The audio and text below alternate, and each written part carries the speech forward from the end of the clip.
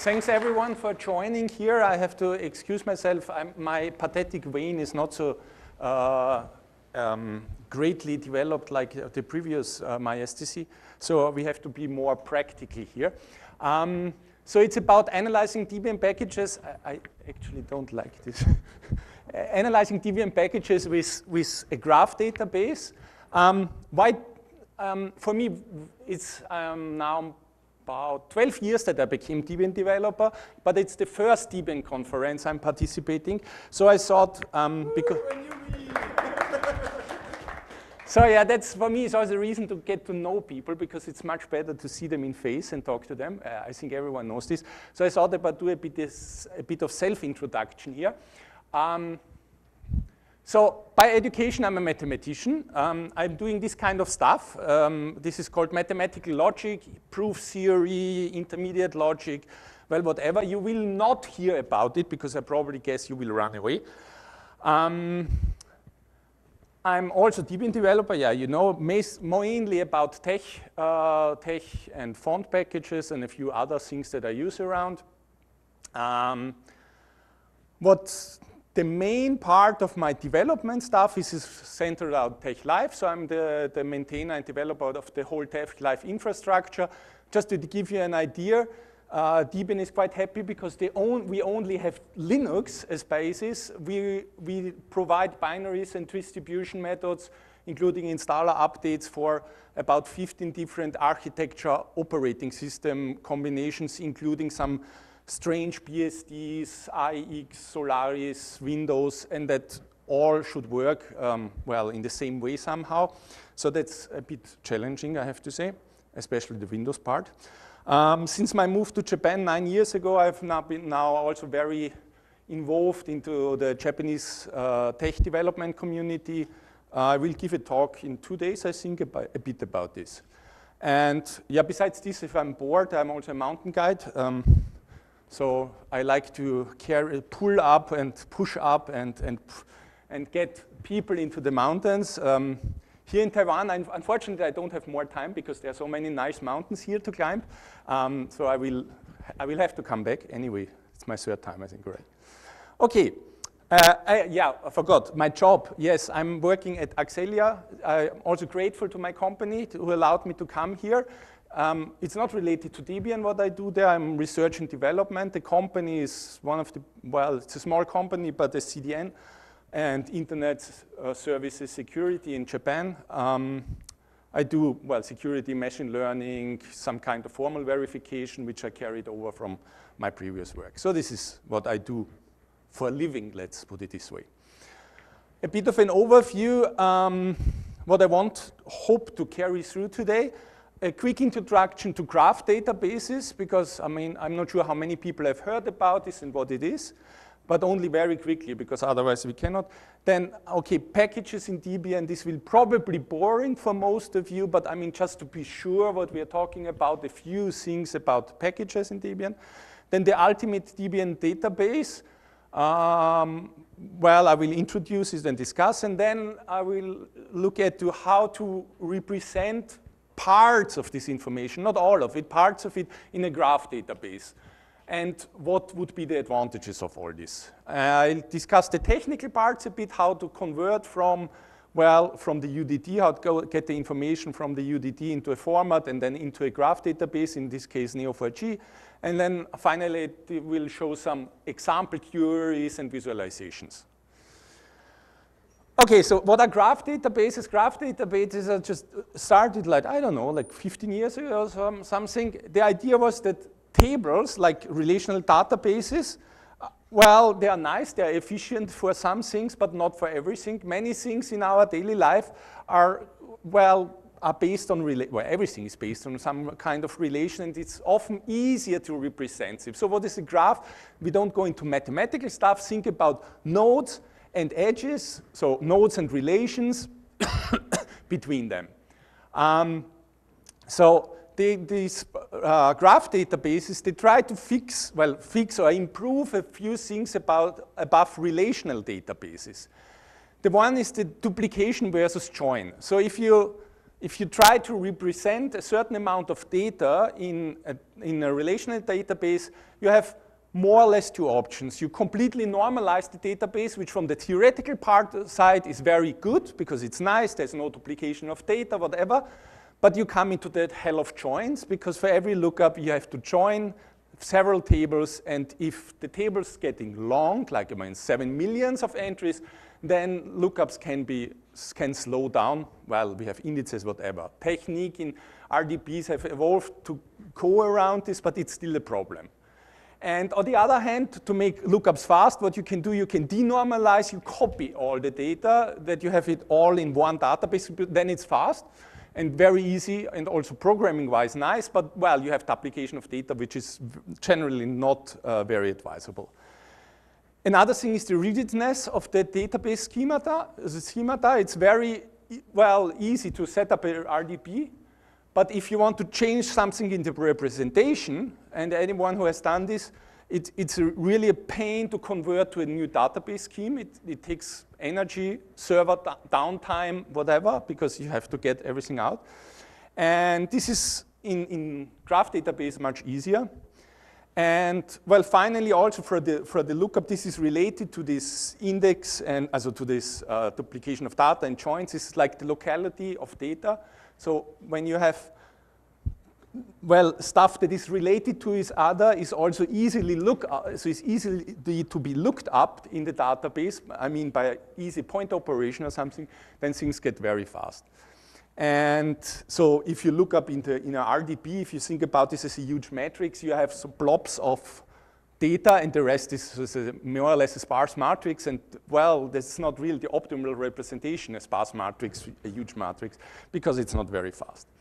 So very simple example, think about your favorite social network system and who is friends with whom, or who follows whom, or whatever, and then ask for who follows or who is friends with someone who is friends with this guy. This is very easy or very nasty with a RDB. Or if you don't make it very nice, then it's very bad because you have a double lookup through all the members in the database, which can be a lot. And that's not optimal, while with a graph database, it's just following edges very fast, and that's nice. So double join along this. So graph databases, the basic idea is that you represent graphs and have relations as first-class objects. It's like, well, if you go to functional programming, you have function as first-class object. If you go to graph database, you have relations as fast-class object. The RDBs are the relational in there, but actually the relation is not the first-class object. It's just a table, the structure. It's not a first-class object this describes. And this is different in a graph database. So there are various models of graph database nowadays. The most common is, well, you have a labeled property graph. So you can attach to each node and each relation a set of key value pairs and types. And so that is very common. It is, okay, no, that was only here. It's the usual CRUD system, so you can create, read, update, and delete methods, very standard, and transactionality. So you have everything you would expect from a normal database if you're in this. Okay, Neo4j, this is not the only one. It's the one I used for this project. There are several others databases, so nothing I present here is really fixed to Neo4j. So Neo4j was one of the first. It has native graph storage. What does it mean? You can, of course, so there are two parts to graph. The one is the storage, and the other is the computing engine. Yeah? You query the database, and I mean, the storage can still be an RDB, but, well, it is not very efficient. So the best thing is to have a native graph database where relations and nodes are saved, and nodes that are close to each other or directly related are immediately referential. So this is, yeah, not native graph storage. There are a few others, well, in all kinds of languages. And, well, I made this here, this index-free adjacency. That means that if you're really in a direct relation, then you immediately can pick up your neighbor. You don't have to search anywhere. So that makes it very easy to pull up nodes, and these questions like, who is the friend of a friend of this guy, that is just jumping over two relations, which is very fast. How to query this language? So there are many. It's currently a big activity to standardize on this graph query language. One of these graph query languages which are used here is Cypher, which was developed together with Neo4j. It is the basic construct. Well, it's just, well, you want to question, ask your, like SQL, you want to ask the database for some data. And that, well, the basic construct is something like this. You have a node, and, well, two nodes and a relation. And, well, what you see here, for example, is a typical example, where, but here node 1 and node 2 and rel are just variables. They don't have any meaning. They just capture a specific node. There's nothing more about this. A typical query would be match node 1, relation node 2, return. Well, that's very bad. Sorry. I have.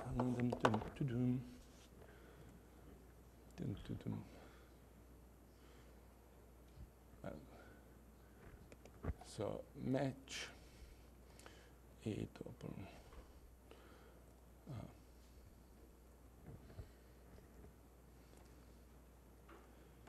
And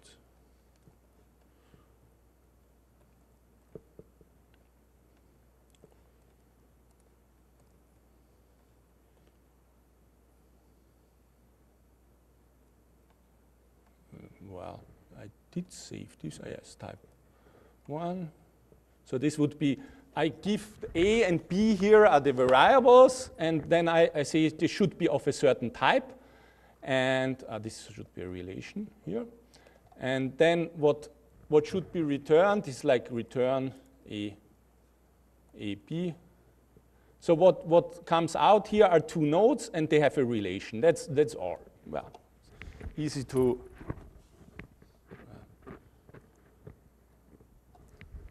So this is a typo. So you can, the basic query, well, one of the basic queries is matching, searching for something. You match, you align your search somewhere, and then, well, from there you define relations and return a certain set of nodes, and then you get all this stuff back. We will see this later in several other instances with the Debian packages. So how do you create stuff? It's in the same way, like, for example, create. And then I say what the type of the node. I can attach arbitrary tags. I told you, for example, name, hello, or relation has no tag. So we can attach arbitrary tags to these nodes and also to relations, and that actually creates two nodes of type 1 and one relation. We can select all nodes of a certain type, or we can select all nodes that are in relation 1 in a certain relation. So you have a very expressive language to search about. You can pipe this into each other, so like iterated searches. It's a very powerful language. I don't go into more details in this because, well, that would fill a whole talk here. So next, a bit about Debian. I mean, everyone knows here because it's the Debian conference. Just to remind, so you upload to unstable, then it goes to testing, and then to stable, and then there are some other suites like experimental and whatever. And all these packages, all this information in these packages are recorded in this UDT, we will see later. And packages have a lot of, well, we have source packages and binary packages, everyone knows. Developer upload source packages and, well, also binary packages. And binary architectures, other binary architectures are built by auto builders. And, well, all is going to unstable. I think we know about this. This is from the handbook, just a nice example. This for people not know. A bit about versions, because this is actually quite nasty if you come down to represent it. So we have different versions in seed testing, stable, unstable, experimental, security, whatever, quite a lot of versions. There are additional all these intermediate that never made it into a release. For example, in Asymptote, the package I maintain, there is the old stable is there 2.31 with the Debian extension and so on. And there are many other in-between versions. The full version string looks a bit, has in addition the epoch, which is now please don't use it, whatever, but there are enough packages to still have it, and upstream version and Debian release. We have a bit more complicated example here, music tech, which actually doesn't exist anymore, which has an epoch, a version, a date string when it was uploaded, and the Debian release. So all this information is recorded somewhere. The components of a package I'm interested now here, there are many more, but these are the ones I'm interested in this representing in a graph. Is the maintainer, well, who is responsible for this, uploaders, section and priority, versioning, and dependency declarations. There are a lot more, but I will not discuss them. Some caveats that you just realize only when you rewrite this package database in the graph database is that, well, one source package can build many different binary. Well, we all know this.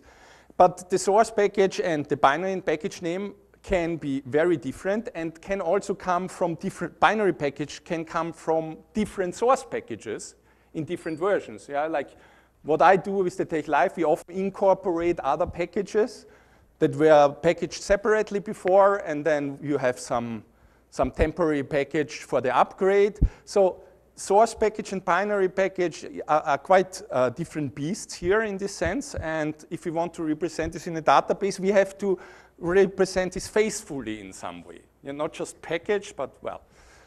Dependencies are also quite complicated. The list is actually extending as far as I see always. I mean, for source packages, for the build stuff, for the binary package, we have this, and then we have various forms of dependencies. It's like package, just a normal package, then with the version packages and alternative packages, and restricted to some architectures. All these can be also combined and mixed together in some cases, which makes it quite complicated. Okay, the UDD.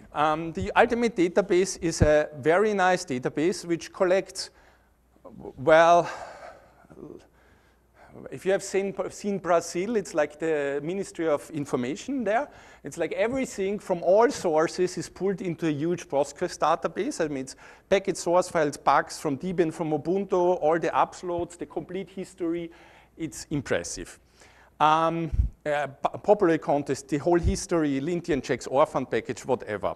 So it's quite impressive. The database scheme, if any one of you has checked it ever before, it is this. Well, okay, this is not very, let me zoom in. Here are the tables. We can make it a bit bigger. So here for wanna build, all the tables here, and then a few connection between the tables, but generally it's information about maintainers and package names and dependencies is repeated all over many times. For example, Ubuntu package summary and Ubuntu package, the same information included several times. Ubuntu bugs, security issues. Where's the normal package? Here, public packages. So here is the typical binary package with version and, well, thousands of stuff. And, well, here, summary. Again, we see here, for example, maintainer name, email is all of this is duplicated. As I zoom out just for the fun of it. Yeah, I think that's the complete. You never want to read through all of it. So if you look at this, it's highly denormalized. I think every piece of data appears about like 50 times in different places in this database, which means also like, I don't know actually how this is managed, but updating one single field must be a real horrible thing.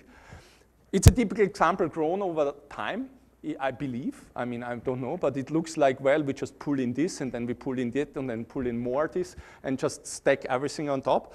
And lots of duplication without connection. So it was for me like, okay, if this we want to be actually used, then well, if you want to denormalize this, you get into a huge hell of joins because you have to get all this information. And so as it is now, you have a huge duplication of data. So both of these options were not really like interesting for me. So I thought that is an interesting example of what one can do with graph databases. It comes back, why do I do this? It's like for me, for our company, for some clients, we use, or we're planning to use graph databases, and so that was one sort of like finger training to see what is possible and what you can do with graph databases. Yeah, I forgot, it's a pleasure for SQL physicists. If you look at some of the examples that pulls out data from the database, it's very impressive. Okay. Now, so as I said, I was interested in seeing what can be done. Can we put this into a, well, graph database that tries to represent the actual instances of objects in the sense for the source package maintainer into different entities of the graph and, well, build connections between them. And I will go through, so to say, the generation of the database schema, the graph database scheme. That means which type of nodes and which type of relations we have developed step by step so that one sees also how one develops a graph database, how comes up with a graph database, so that one can use it in different occasions. So the first is, well, a source package builds a binary, right? I mean, yes, that's one of the most basic things. Already I said source and binary are quite different beasts because, well, we know they have, well, one binary can be built from different packages in different levels of different versions. So this, what we first do is something like have an unversioned source package that represents so the name in the database. So if you look up, for example, in packagesdebian.org on the website, you can put in a name or a source package name. And, well, this is the most general that catch all files. And we have also versioned source packages and versioned binaries. These are then actually, if you go on packages, then you click in unstable, you have the version 3.9.7, whatever. So what I came up here, so this doesn't work, of course, is SP. Also what it now introduced are types of nodes and relations. So names for special nodes. Well, SP is a source package, and VSP is a version source package, and BP binary package and version binary package. And then you have relation between them somehow naturally. A versioned source package is an instance of a source package. Well, every source package, this is a general concept. We need this later for relations, but version source is an instance somehow. The version 3.9-1 of the source package. And the same with the version binary package is an instance of a binary package.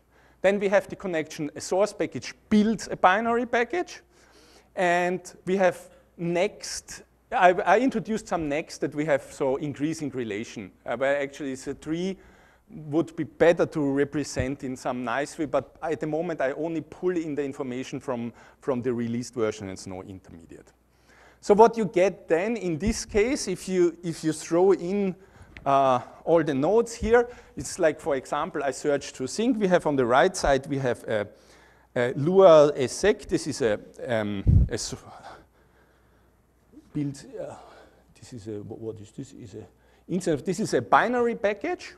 Yeah, Lua sec is a binary package. Then on the right side, the blue ones, these are the version binaries. So we have 4 versions. At that time when I created, there were 4 versions of Lua sec in version binaries. On the left side is the source part. So you see here already that the first 2 source packages were built from a source, also these version source packages were built from, also these 2 version source packages were built from a source package Lua sec, and later on we incorporated it into TechLive base. I guess I cannot read this now, TechLive base.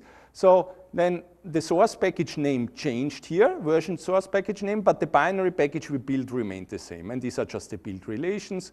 And here we have some next relations to get the next relation. So these are the basic steps: source package, version source package, binary package, and version binary package. Next we want to introduce is suit, like stable, alt stable, stable, testing, unstable, or experimental. It's very easy. These suits contain a version binary package. And that is just, well, contains is not very surprisingly named after this. Well, if you put this in, then you get here some relations like SID, pasta, stretch, chassis, and VC contained, well, all these versions here. Of course, I don't show all the other relations because there are quite a lot, just the few here we are using. Then for the next, like maintainers, what we do with maintainers? Well, maintainers, well, a node will be a maintainer. This will be, we will see later, like a name and an email address, and maintains a virtual source package or a virtual binary package. If we do this here, we add in the graph before, for example, here before the incorporation of this package into Tech Live, this package was maintained by the Debian science team, and later on it moved into Tech Live base, which was maintained by the Debian Tech maintainer team here. And so there's the maintenance for the version, source, and binary package for these 4 packages. Well, up to now it was easy. Now comes the nasty part, and that's dependencies. Dependencies are very complicated to represent because, as you have seen before, we have very complicated expressions in dependency. The first is a normal dependency. It depends without the version. So I have to somehow point to a package without the version, and so this is something I can do. I can depend on simply a binary package. And there is also, in this relation, we can put in a relation type, which means less, as strictly less or equal, exactly greater or equal or strictly greater, so the normal relation, and the relation version. So this information has to be recorded, and here we use the fact that we can add key value pairs to each node and relation. Here we add it to a relation. And so unversioned dependencies are recorded with a relation type of none, just because something has to be in there. Yeah, if we do this here, we get a bit more complicated stuff. So here we have for example, down there we have build dependencies from the luasec package onto all kind of packages, and luasec itself depends also on all kind of other packages. So yeah, actually I think I showed all of them, but that makes the graph already quite full. There's a problem how to deal with alternative dependencies, of course. I mean, how you do, here we introduce a new type, a new object, and here you see also why it's so nice with the graph database, because you can introduce a new object, a new type of nodes, without disturbing all the other relations. Nothing changes in the rest of the part. You introduce a new type of node and new relations, but you don't have to record anything in some tables anywhere. You just add these relations and nodes. So what I said, I just add a node alternative dependencies that records the alternative dependencies as is, and add something that is called is satisfied by. An alternative dependency can be satisfied by either this or the other package. That depends on a real binary package. That allows to represent it, and it's necessary. Alternative dependencies are structurally something different than a normal dependency because it can be satisfied by several packages. Okay, so what about the summary of nodes and relations? So on the nodes, we have maintainer. For the maintainer, we record just the name and the email. This is different to the UDT or something. In the UDT, there is a complete, the email is correct, but the names often changes. So there are many different names for the same email address in the UDT. So it seems that uploaders sometimes change the name or the name of, especially of groups.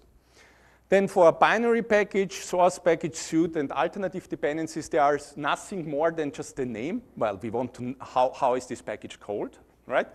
And for versioned binary package and version source package, we just add a name and a version. Well, since it's versioned, we want to version.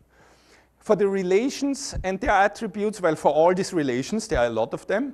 They have just two, as explained before. They have the relation type, whether it's unversioned or strictly less, whatever. This version, and the respective version. And for build, contains, is instant of, maintains, and next, there are no attributes. It's just between the two entities, this is the relation is already contains the full information. A builds B tells you already everything you want to need. Okay, summary of when I pulled this down the last time. We have 28 suits, which is quite a lot. This is not only stable, unstable, all the security and whatever. We have maintainers 3,510 at this time, so unique maintainer email addresses. We have alternative dependencies appear in about 8,000, 9,000 cases. Source packages at that time were, well, 32 or something thousand. Well, binary package, I don't, well, anyway. So you see quite a lot. In total, nodes in total of this graph and developed is about 500,000. And relations, well, I don't count it, there are too many. In total, it's like 4.5 million relation entries in the graph database. And this is only the data, the information I've extracted by now. This does not contain any information of bugs. The whole bug database is something I want to do later on. Okay. How to get this whole stuff from the UDD into Neo4j or into a graph database? Well, there is a public mirror for UDD. It's a PostgreSQL server. Everyone can access it. The information on the website gives you the username and password. I use the Perl script to access this. This is completely standard. Of course, I pulled once only the whole data into a CSV file or whatever, and then I worked on this. My first try, this is now for people with graph data, my first try to generate a lot of Cypher statements, because that was quite easy, and just feed the Cypher statements into the graph database. That was not really a good idea. I just say that I think after a few hours, I stopped, and I think we were like 1 per mil through the data of lines.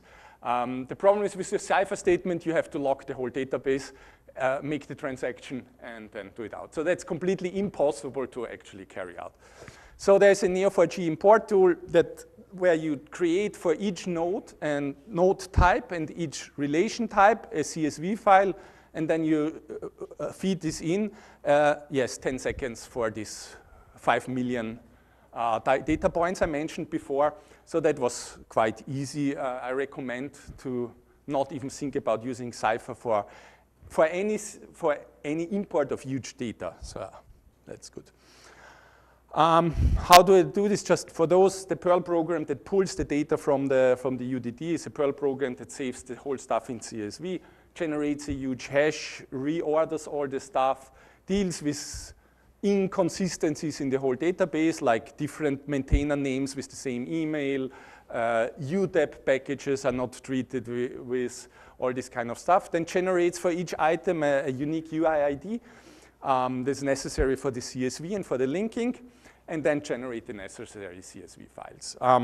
It's a bit convoluted Perl script, but it's, well, not so bad. Some sample queries, since we are running out of time. Okay, this is a complex query. You have seen only a bit of Cypher, but I want to see. But it's actually readable. So what you say, if you remember what BP and all this is, well, what we search for, find all packages in Chassis that build depends on some version of DebConf. Well, all at the end is s.name is Chassis. So suit is, if you start on the right on the back here, there's the suit, Chassis. And Chassis should contain a binary package, right? The binary package is captured in this VBP, in this variable, and well, then we need a source package that builds this binary package. And you see, when you query this stuff, you can have relations in all directions you want. And this source package build depends on the binary package, and the binary package name is DebConf. What you get is what you see down there. So there's on the left is, I see this here.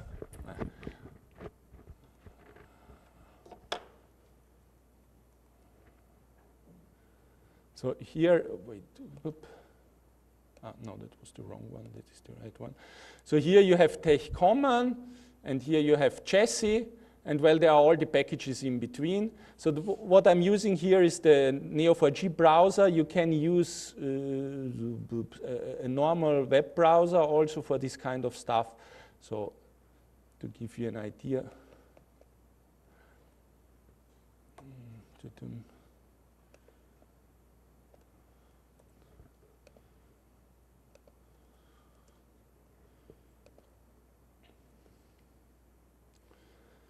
Okay, yeah, that looks a bit like, yeah, it's JavaScript doing all this kind of stuff. After this, you can reorder this, and then the location is fixed. And after some time, the wiggle stops until you kick it again. So, well, if you click on one of these nodes, you see below the name or the package and the version or the relation between this kind of stuff. Is there a build depends? There's, for example, a relation type and a relation on the lower part here. So all this information is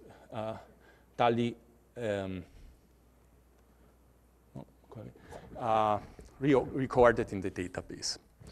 Another question is like the number of packages in SID that build depends on X, whatever, package, and order by the number of depending packages. Well, it's a bit more complicated query, but actually not. It's just suit is again SID, and we want a build dependency on something, and then you see also that you can add something like,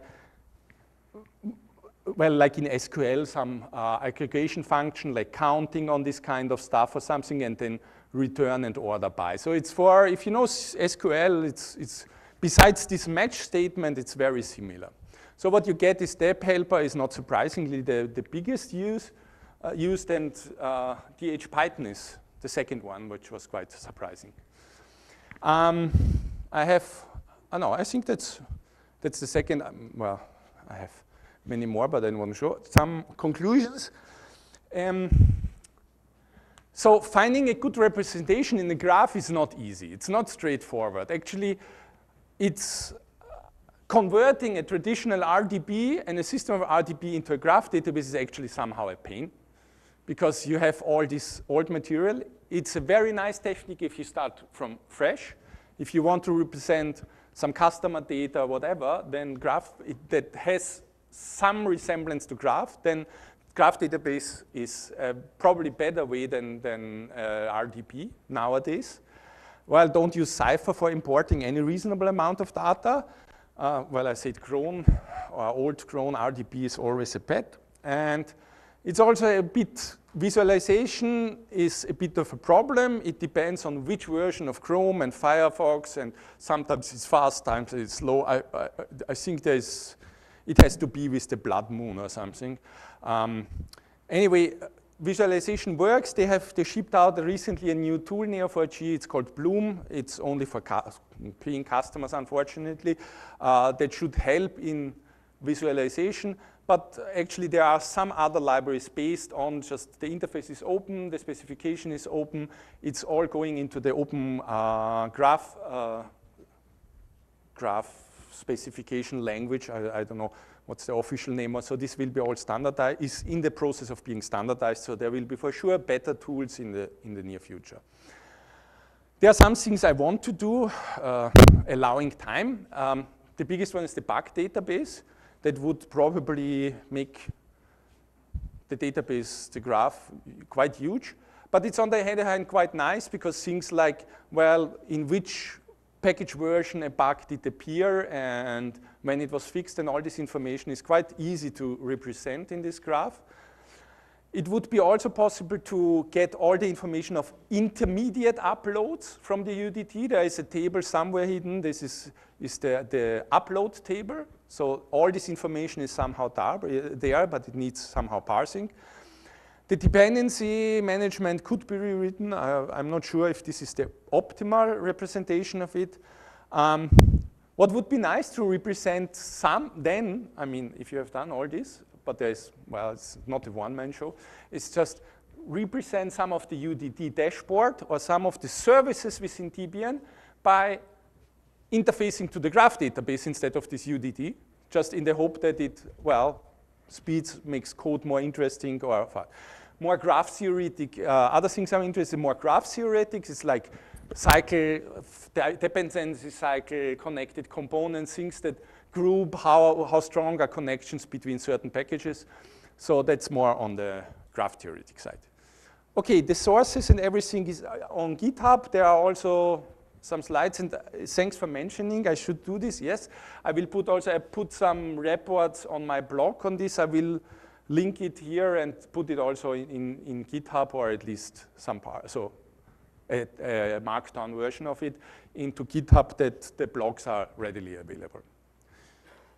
Okay, thanks for the attention, and well, if there are questions, I'm open to everyone.